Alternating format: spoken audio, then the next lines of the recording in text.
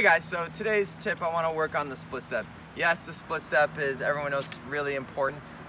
The split step is where you go ahead and you do a little bit of a hop right before they hit and your feet land as they hit, so that way you're in good athletic position to then react to the ball. I find this to be a little bit harder for adults than juniors, but nevertheless it's important for everyone to learn. Now, it's also something that's not just for volleys, it's also for the baselines, anytime your opponent's going to hit. Now, I teach it a bunch of different ways, and I'm sure you guys have heard a lot of different ways of how to do the split step. I'm going to try to give a couple alternative ways to think about it, so that way it maybe helps you get better at it. The first one is to think of split step as a state of mind instead of necessarily a footwork.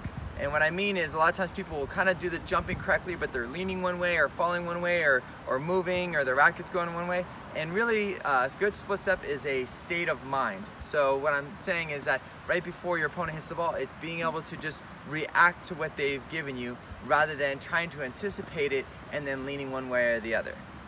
A couple drills that I like to do that can help with that is, one, I'll do a drill where the players do not move at all. So the feet just stand completely still, you're not allowed to move, and then you go and you volley just like this without stepping.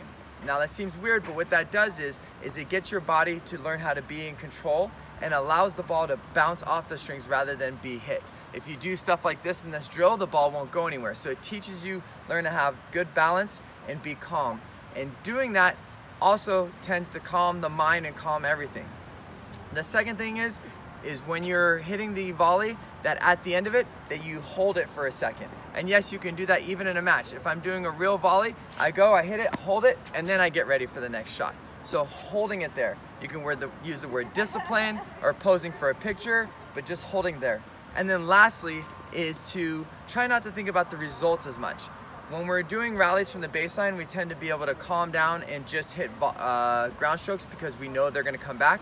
But when we're at the net, we feel like we need to end the point, and that idea of ending the point or result-driven thinking then tends to create more anxiety in us, which then we can't split step or hit good volleys. If we're just okay with rallying and just hitting a nice volley and being okay with it going there and then them getting it back, you'll calm down, you'll be able to hit cleaner volleys, you'll be able to place them better, in turn then you will win more points, but you have to start with that.